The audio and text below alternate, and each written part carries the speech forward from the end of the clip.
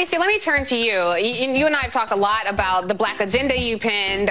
We've co-authored a few op-eds together. So I want to ask you, you represent a few different constituencies here, quite honestly. We can have black faces in high places, and it can turn out to not be great for us, right?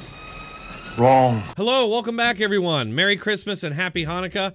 I hope everybody's having a good time, despite the media's best efforts to replace all those good feelings with hate and anger. While these Orwellian nightmares talk about unity from one side of their mouth, they're doing their best to divide and conquer from the other side. I gotta tell you, people, I love watching the media so that you don't have to, but they're making it increasingly difficult, especially when you're trying to enjoy Christmas. One of MSNBC's resident racial hate mongers, Tiffany Cross, welcomed the BLM co-founder and self-labeled Marxist Elisa Garza, not to unify or to spread joy during this Christmas season, but to accost black people who dare to think for themselves. One of the worst things you can do on the modern left. Now, before we get into this clip, give me just 30 seconds to tell you about the only collagen I trust and use. Collagen is an essential building block in the youthfulness and glow of your appearance. Folks, I decided to take Ageless Multi-Collagen, and the results have been astounding. Get yourself a bag of Ageless Multi-Collagen today while it's still 51% off. As an added bonus, if you order today, they'll give you free shipping,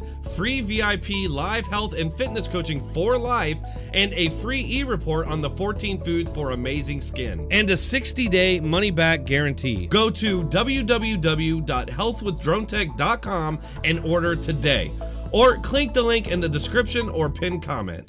Here's where we stand in relationship to the Black to the Future Action Fund. Oh, wait a minute. Did she just call it the Black to the Future Fund? According to the website, its goal is all about race-based political power, saying, quote, political power that is independent, progressive, and black requires resources.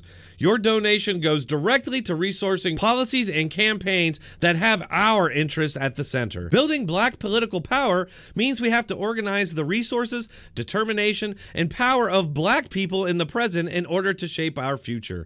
First of all, I'm fascinated by a group that's centered around black power that uses the name of a movie that had all white main actors and was created by a white guy. I also love how Orwellian the entire page is, framing a communist black supremacist group as, quote, independent. Look, there's nothing independent about a racially focused group that demands that all people of a certain skin color comply and fall into line, or else they'll be targeted by powerful media organizations. Let's not forget that BLM and Garcia in particular are getting money from Chinese groups that are linked to the CCP, and they're open about it. BLM and Garcia are essentially CCP assets that are sowing discord in this country for China's purposes. It's not some kind of crazy coincidence that all these Chinese spies are aligned with Democrats. Democrats are clearly the closest aligned to the CCP and are obviously the most willing to be useful idiots. What we know is that we can have black faces in high places, and it can turn out to not be great for us, right? Like in the case of what's happening with Daniel Cameron in Kentucky. And yet right. We also know that people like Congresswoman Deb Haaland would be an incredible resource, right, for the Secretary of the Interior because of her experiences and because of what she represents in terms of the makeup of this country. So that's what I think is at stake here. The fact is, this country is still around 65% white. I'm all for getting qualified people of all different backgrounds and ethnicities, but if you want it to look like America, it's gonna be a majority white. Where's the evidence that Democrats, socialism, or communism have ever helped black people, much less in America? Everywhere I look, those systems have been destroying black people. Black people in this country have been monolithically voting for Democrats for over 50 years now. What good has it done them? Now they're being told to follow an ideology and puppets of a country that hates black people. Look, I want the best for black Americans, but I'm not seeing that from the Democrat Party, and that's why I oppose their policies. Now we have a possible incoming administration that literally said that if you don't vote for him, then you're not black. By the way, this MSNBC racist, far-left Marxist hate fest is brought to you by such capitalist companies such as Dell and Fidelity. Try to avoid using them because they apparently hate you for your skin color.